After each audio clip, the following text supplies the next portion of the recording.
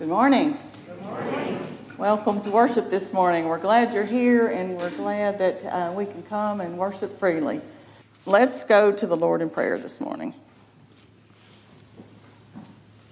God of our salvation, you see the world laid waste with false worship, injustice, and indifference. And we tremble at your anger. Only in your tears, born out of vast love, do we find hope. Open to us the way of your tears, the way that leads us back to love. Teach us to serve you alone, the God who weeps for us. For the world is the God whose compassion comes to us, to meet us, and to forgive us. In Christ's name, amen. Also, before you start, Warren, I forgot to introduce Dr. John Wells. Dr. Wells, I'm sorry you're here. Dr. Wells is the 22nd president from Emory and Henry College, and he, about a year ago, he did a workshop for all of us clergy, and he promised us that he would preach for us in our churches. So what a gift that is. But he is known as, if you look at your little sheet, it tells all about Dr. Wells and it tells about the college. And one of the I didn't know a whole lot about Emory and Henry, so it was a very educational workshop that we went to with a lot of good stuff in it. But Dr. Wells is a visionary and a strategist. At Emory and Henry, they have the Appalachian Trail program, an equestrian program. I didn't know that either about Emory and Henry. A visual and performing arts center, a Bartlett Crow field station for research in environmental science, a liberal arts-based engineering program, and the Appalachian Center for Studies in Civic Engineering. So I want you to give Dr. Wells a warm welcome this morning for being here. Dr. Wells, will you stand up and let them see you?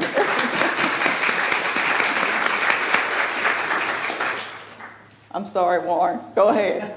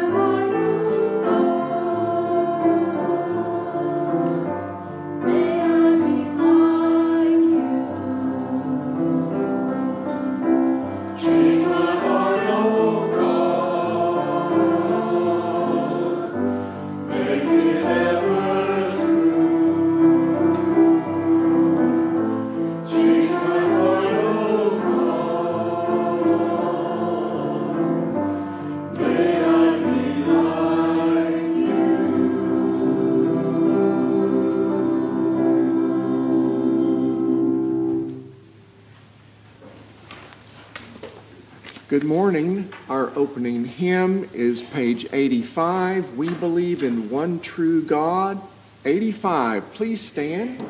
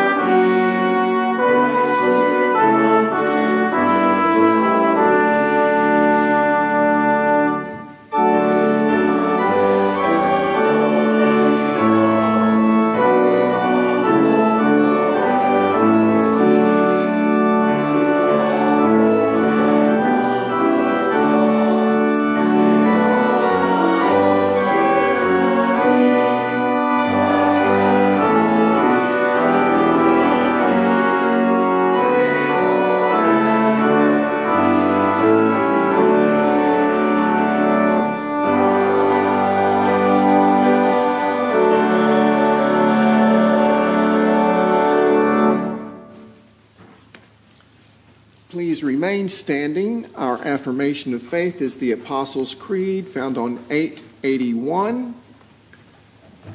I believe in God the Father Almighty, maker of heaven and earth, and in Jesus Christ, his only Son, our Lord, who was conceived by the Holy Spirit, born of the Virgin Mary, suffered under Pontius Pilate, was crucified, dead, and buried. The third day he rose from the dead. He ascended into heaven and sitteth at the right hand of God the Father Almighty. From thence he shall come to judge the quick and the dead.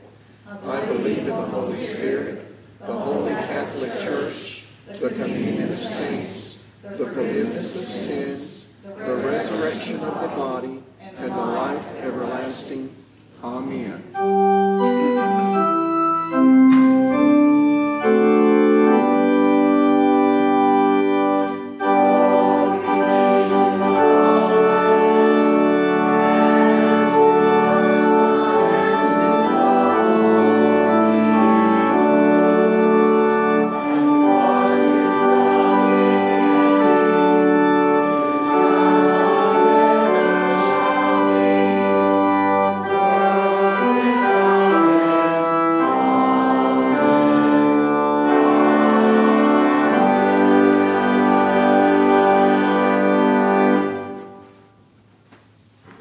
seated.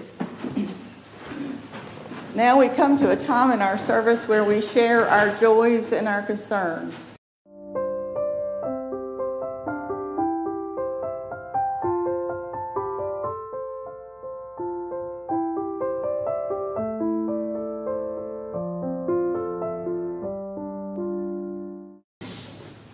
Gracious and holy God, we praise you. We thank you that we are able to be here and to worship you. And we remember that worship is work.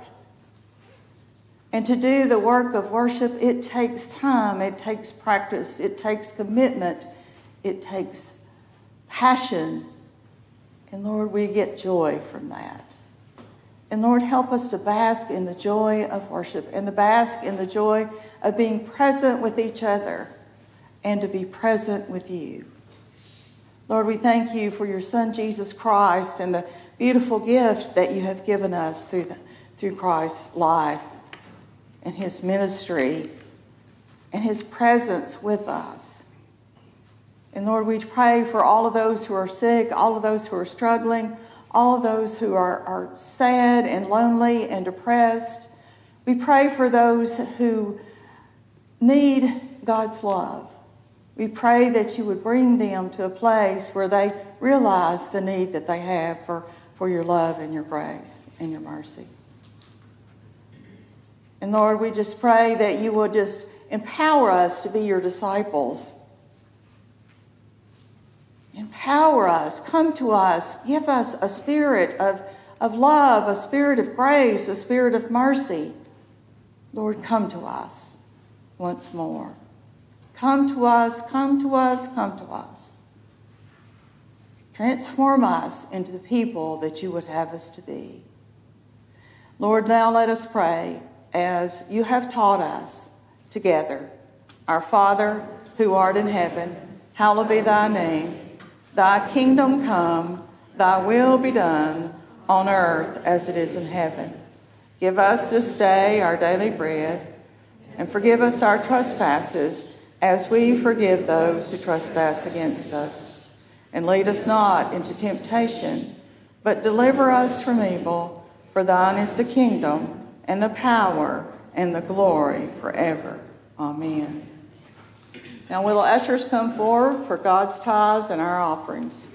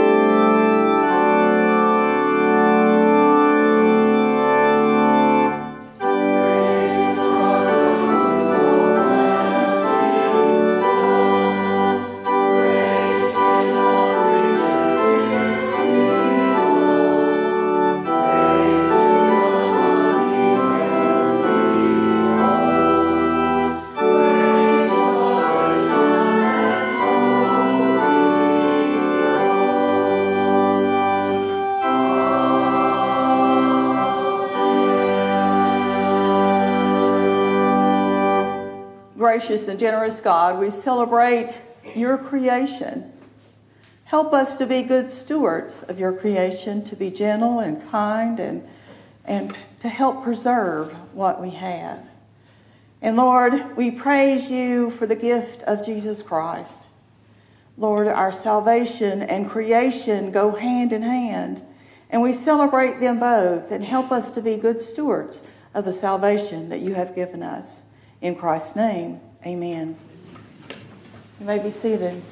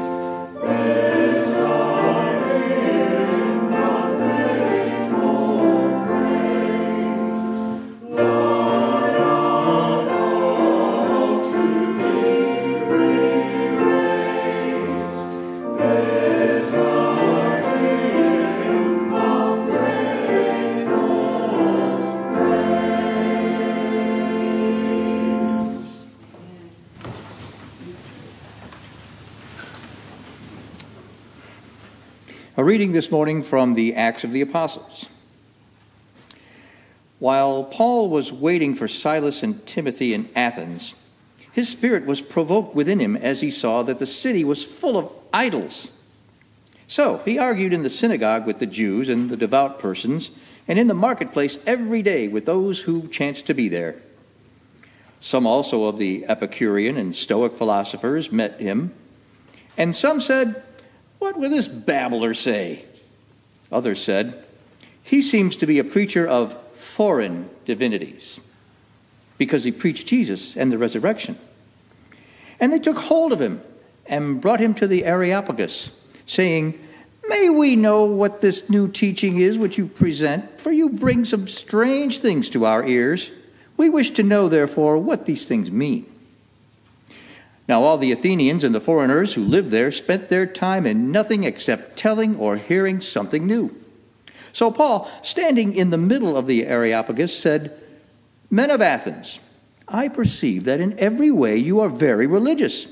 For as I passed along and observed the objects of your worship, I found also an altar with this inscription, 'To an unknown God.' What therefore you worship as unknown, this I proclaim to you. The God who made the world and everything in it, being Lord of heaven and earth, does not live in shrines made by man, nor is he served by human hands as though he needed anything, since he himself gives to all men life and breath and everything. And he made from one every nation of men to live on all the face of the earth, having determined allotted periods and the boundaries of their habitation, that they should seek God in the hope that they might feel after him and find him. Yet he is not far from each one of us, for in him we live and move and have our being. And even as some of your poets have said, For we are indeed his offspring. Being then God's offspring, we ought to not think that the deity is like gold or silver or stone or representation by art and imagination of man. The times of ignorance God overlooked, but now he commands all men everywhere to repent. The word of God for the people of God. Thanks be to God.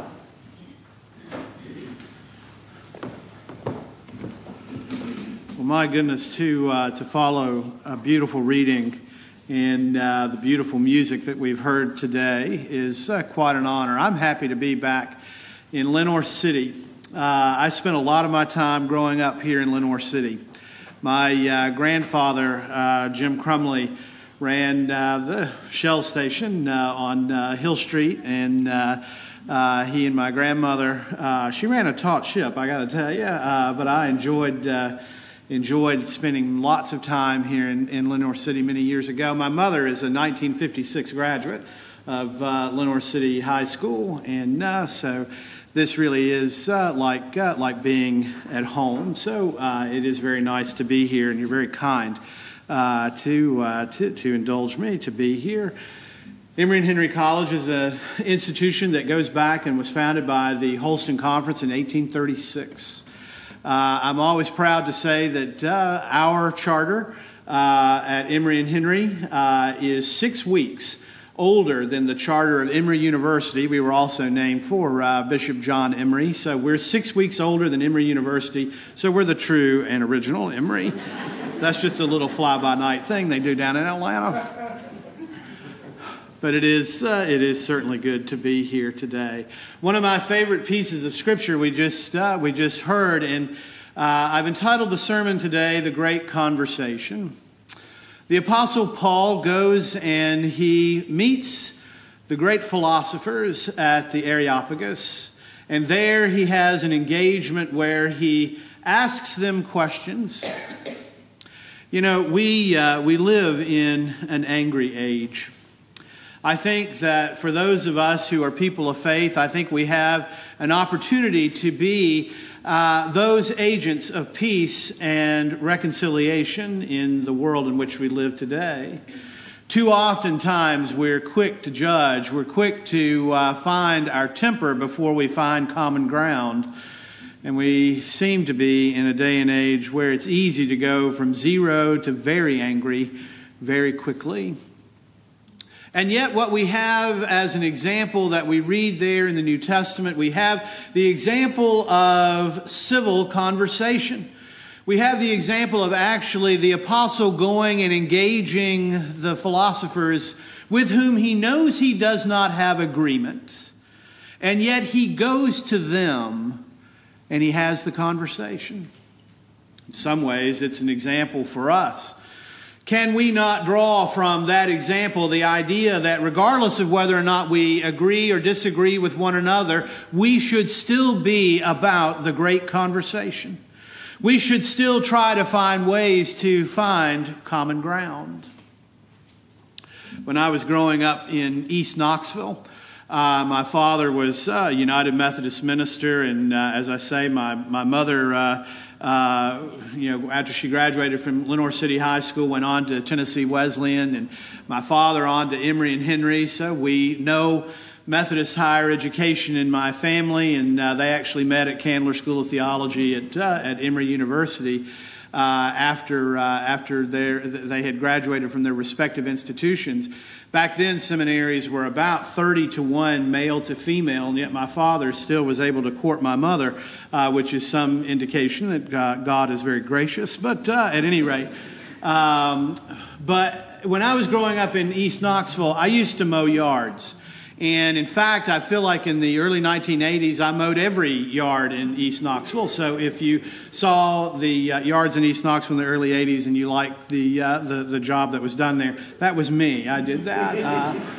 But my grandfather used to deal in snapper lawnmowers, and he told me one day that I could select one if I agreed to go into business for myself and to mow yards. He was an entrepreneur, and he was teaching me those valuable lessons the lessons of entrepreneurship and the lesson that an honest day's work is an honorable thing, and we ought to be about that. So teaching me a work ethic. But when I was mowing yards, there were two gentlemen who lived on opposite ends of the neighborhood there at Holston Hills where I was raised. And they were both World War I veterans. They had known one another, in fact, early in their life. Both had graduated from Knoxville High School and before joining the Army and going off to fight in the war. But somewhere along the line, these two men who had actually been friends, had been classmates, and as each one told it, had at least on one or two occasions dated the same woman, and so they really had a past and a history together. But for some reason, they had grown estranged from one another. And even after over a half century of being estranged from one another, when I would mow one of their yards, and both men were widowers, and when I would mow one of their yards, they would invariably ask about the other one, and sometimes with references and names that shouldn't be repeated in our beautiful United Methodist Church. And they would ask about one another, and I would always relate the story of how the other one's health was doing, but a curious thing happened. The more I got to know both of these gentlemen, and the more engaged I became with them summer by summer mowing their yards, it became very painfully clear to me that the reasons for their being separated from one another were no longer reasons that either one of them remembered. And I would press them to tell me, what exactly is it that Mr. X has done or Mr. Y has done? And they couldn't come up with a good enough reason. From time to time, I would ask them, while trying to be as respectful as I could, don't you think it's time that, you just live a couple of miles apart from one another. Don't you think it's time that you get back to know one another? And you have such a long history, and without pointing out the obvious, both of you are headed into the winter of life, and you don't particularly want to go out of this world without some element of reconciliation. But both, till the very end, refused the opportunity for reconciliation. I wish the story had a happy ending. It doesn't. The truth of the matter is, both left this world without having made any effort at reconciliation. Here's the thing, we have it upon us and upon our hearts and upon our duty that the apostle even gave us, to be in conversation even with those who disagree with us. We have it upon our hearts, we have it upon our obligation to engage with one another in a way that affirms the other's humanity, and that we find that common ground. If it in fact is there to be found, we should at least try to find it. As I think about having conversations these days, too oftentimes our goal is to simply prove someone else wrong. And if they can't see the wisdom of our worldview, we're done having fellowship with them. Let me tell you, I don't think that is exactly what Jesus has in mind for us. I think, in fact, even when we have disagreements with one another, be they religious disagreements, if they are personal disagreements, if they're political disagreements, we still have an obligation to find the humanity in those with whom we disagree. It's a tall order, and it's tough to do. And yet, the Lord has called us to actually find and take up our cross and walk. And part of that very difficult task is to find reconciliation with others. Let me give three very quick lessons very quickly that I think are relevant for us, and we can take from Paul's interaction there at the Areopagus and the negative example of those two gentlemen, both of whom I knew as fine, upstanding gentlemen who simply had failed to find the opportunity for reconciliation, and I know that they both regretted it. But I'll say this. I think when we have conversations with others, let's go into the great conversation with this, with a desire that both of us are authentically seeking truth. In other words, that we see those people with whom we come into contact and have conversation, not as someone to be conquered with our words, but as partners in conversation to try to understand truth. I think that's the first and foremost thing. You know, too oftentimes in a world where we communicate through offensive memes on social media, where we attempt to diminish the humanity of other people, that the reality is when we come into contact with someone and we see them face to face, it's a whole lot easier to see the humanity in someone when you're having a face-to-face conversation. One of the things in this world that I think we've paid a heavy price for, email is convenient, but somehow or another arguments that happen over email are always worse than the ones that we have face-to-face.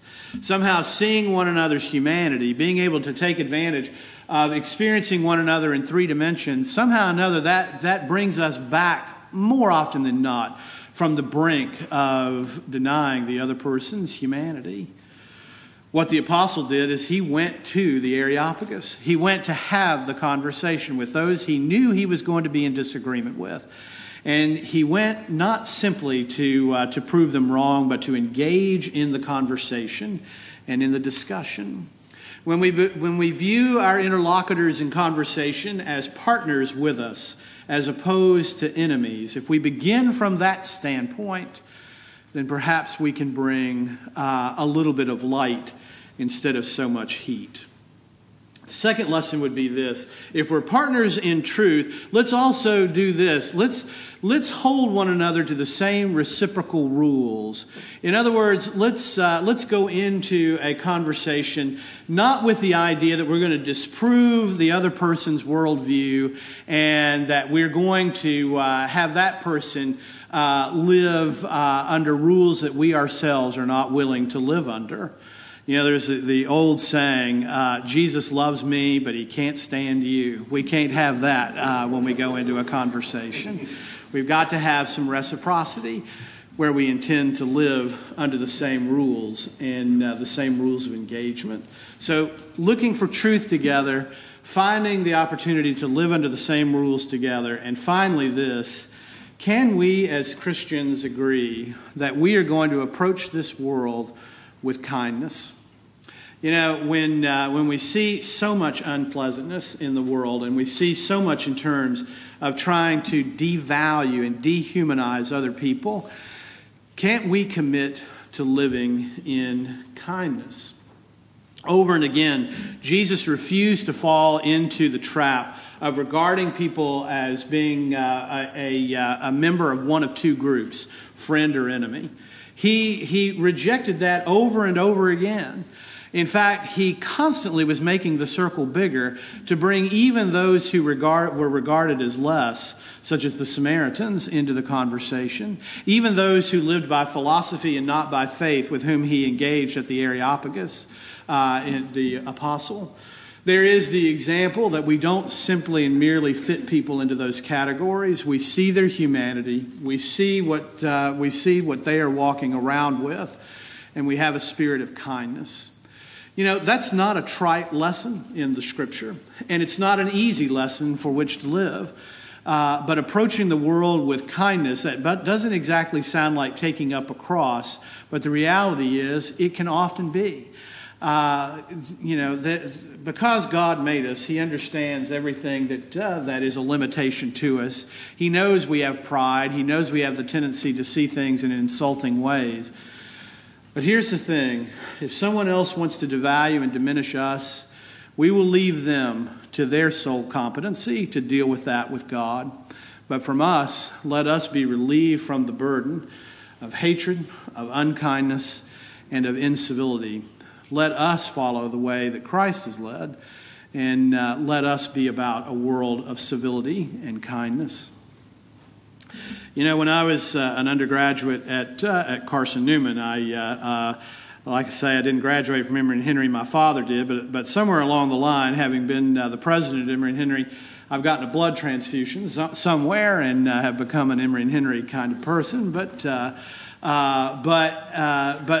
there is one of the things that I used to love when I was on faculty at Carson Newman, and that was teaching history and teaching political science.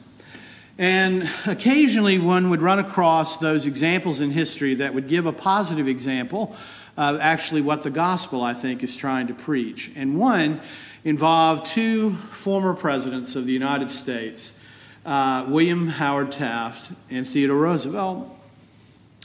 In 1901, when Leon Czolgosz shot President McKinley, and President McKinley's wounds became infected and he died, and Theodore Roosevelt became the President of the United States, he immediately turned to a man that he had already come to see as a political ally, William Howard Taft, from a very distinguished Ohio family, and he appointed William Howard Taft the governor of the Philippines. And they were close political allies. So much so that when Theodore Roosevelt announced that he would not run for re-election in 1908, he supported William Howard Taft for the Republican nomination. Many of us know the story. Taft was elected that year in 1908, defeating William Jennings Bryan for the third time, and became President of the United States. But somewhere along the line, he and Theodore Roosevelt had a falling out. So much so that the two men refused to speak to one another and actually became very antagonistic to one another in public and exchanged epithets toward one another, not befitting the fact that both men had served as chief magistrate of this great republic.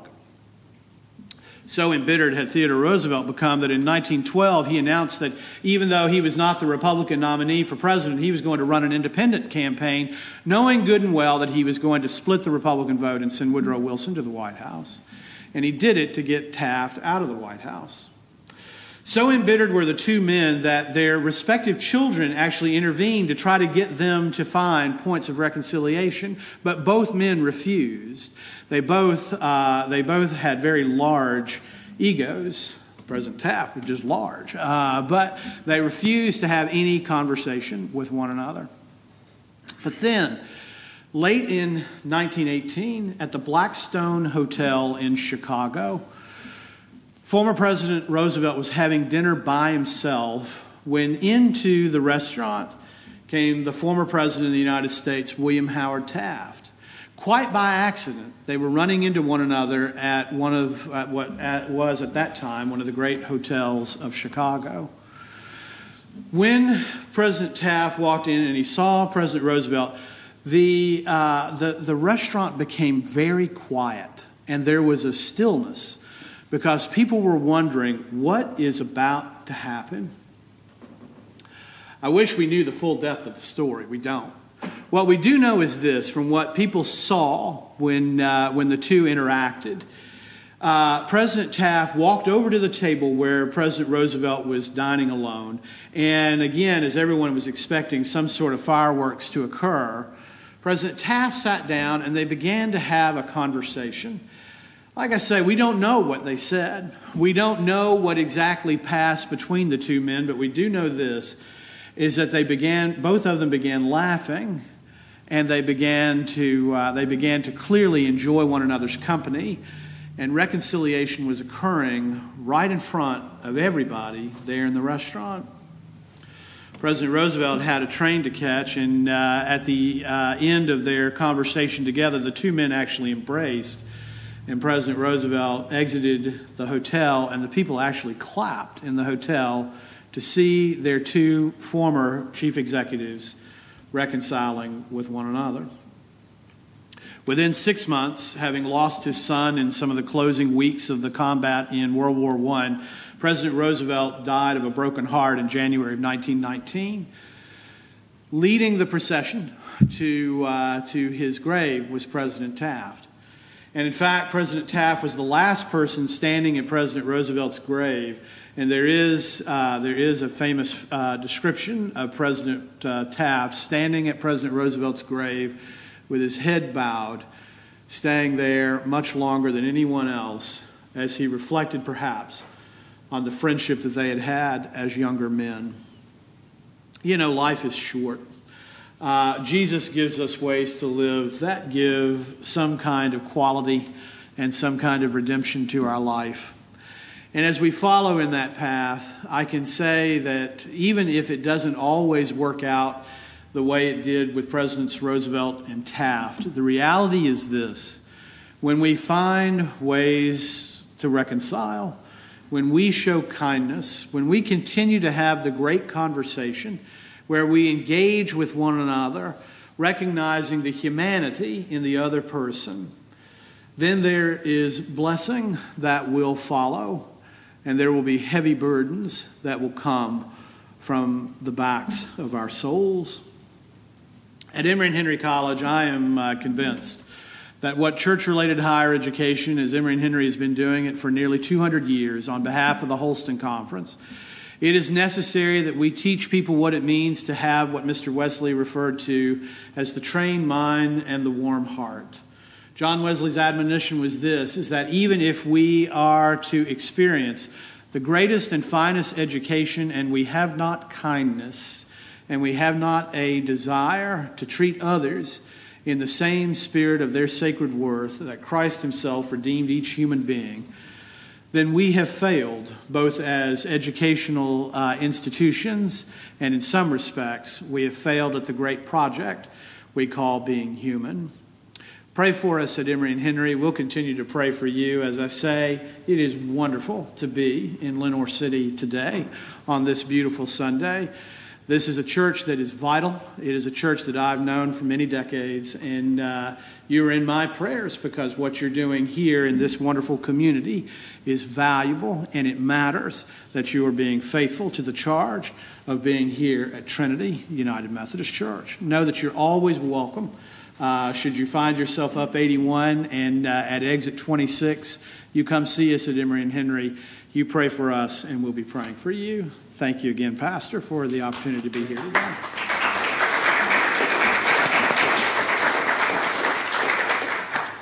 Thank you, Reverend Dr. Wells. We're glad to have you and so thankful for your sermon today. It touched my heart as well as, I'm sure, others in the congregation. Our final hymn is 430, O Master, Let Me Walk With Thee. We were singing verses 1, 3, and 4 of 430. Please stand.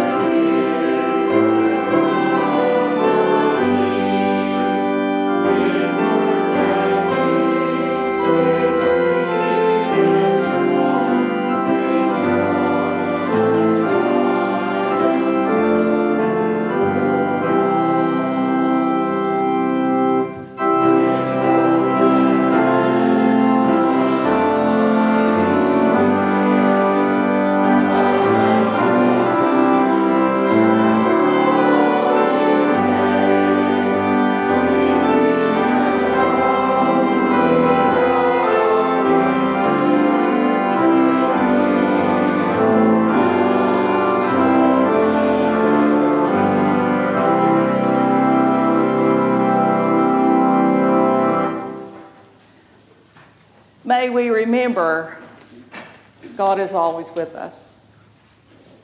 May we remember that reconciliation is part of the gospel. And may we work toward that with all our hearts, our minds, and our souls. Go in peace. Amen.